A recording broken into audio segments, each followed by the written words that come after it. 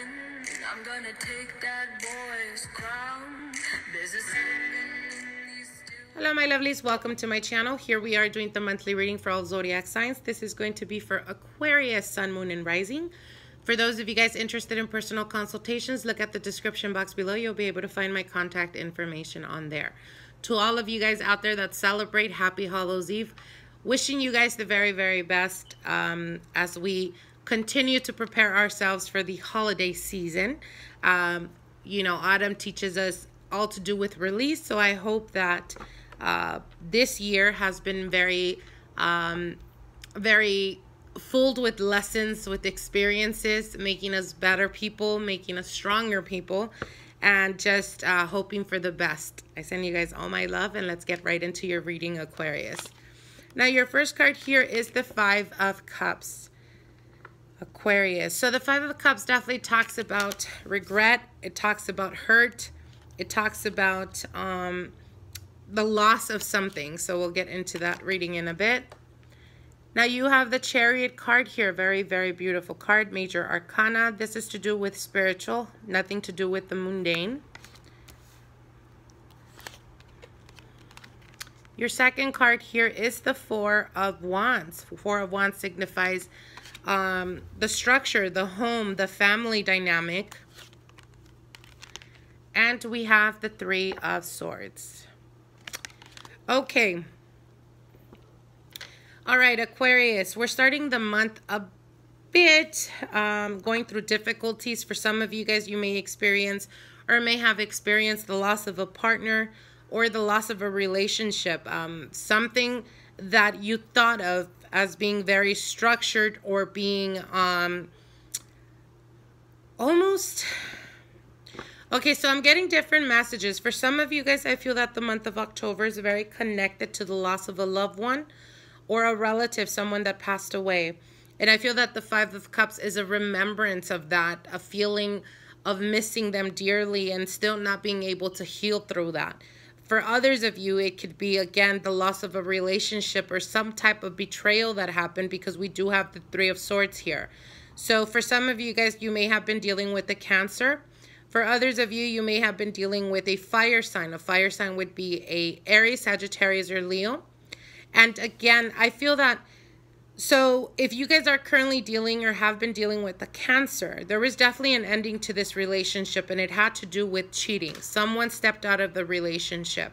For some of you guys, it could have been the partner that you were living with or the partner that you were with in a long-term committed relationship. Nonetheless, there is still hurt, and there's still the feeling of being brokenhearted and not completely healing through this. And it's almost like you've been holding on to this for quite a while, Aquarius, and it's getting to the point where it's actually affecting your very present and your near future. So it's time to actually heal through this and actually feel the pain instead of ignoring it. Now, I know that that may sound, you know, you may think this is easier said than done, but a lot of the times it's necessary, instead of us suppressing those feelings, it's necessary for us to release that pain, that hurt, that sorrow that we feel.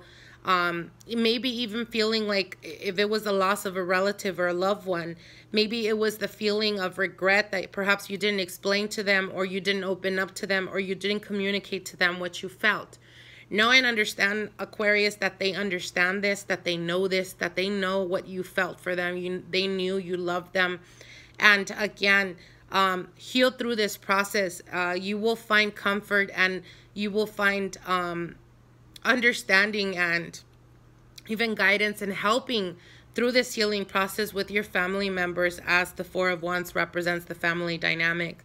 For those of you guys that are currently dealing with a third-party situation, again, you may be dealing with the loss of a relationship, or coming to recently find out that your partner was dealing with another person. Let me pull out one more card to get clarification. Yeah, we have the Knight of Cups here. So obviously this is not your energy, Aquarius, and the Knight of Cups does represent a water sign. So water sign would be a Pisces, Cancer, Scorpio. I do see a lot of Cancerian type of energy with the water here. So for some of you guys, it could have been that you were dealing with a Cancer, or again, like I said, a water sign.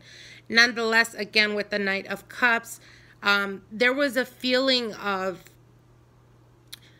there is a feeling of not healing from the past, and perhaps those of you guys that are currently in a long-term committed relationship have trouble opening up completely to your partner, having to do with, again, a betrayal or a cheating that was done to you a year or 3 years back, okay? So you have to go back and think, you know, if you're currently going through a situation, your relationship where commitment is something that scares you very much, or it's something that you feel you're just not ready.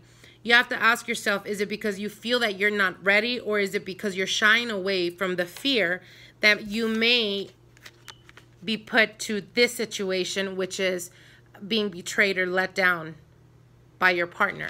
So it's almost like you've created this defensive mechanism where you allow your partner to get close to you, but not enough to have that emotional connection. And it has to do with, again, the fear of being hurt. As you guys can see here, this page has obviously their shield, has their armor.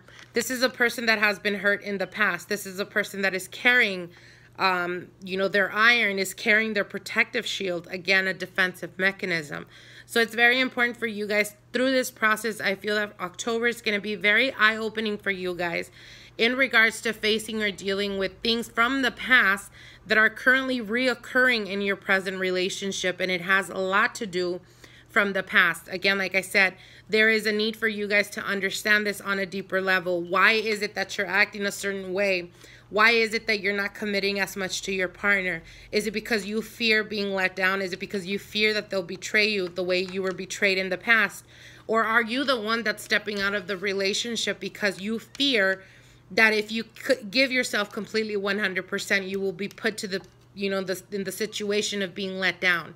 So again, I highly encourage you guys for the month of October to ask yourself all these questions. And for those of you guys that are currently still dealing with healing from, again, like I said, a past lover, sorry, not a past lover, a past relative, a family member, someone that recently passed away or that could have passed away 3 to 4 years ago, know and understand that you're still going through this healing process, okay? So I hope you guys enjoyed this reading. Like, share, and comment. If you haven't subscribed to my channel, definitely subscribe, and we'll see each other in the middle of the month. Bye.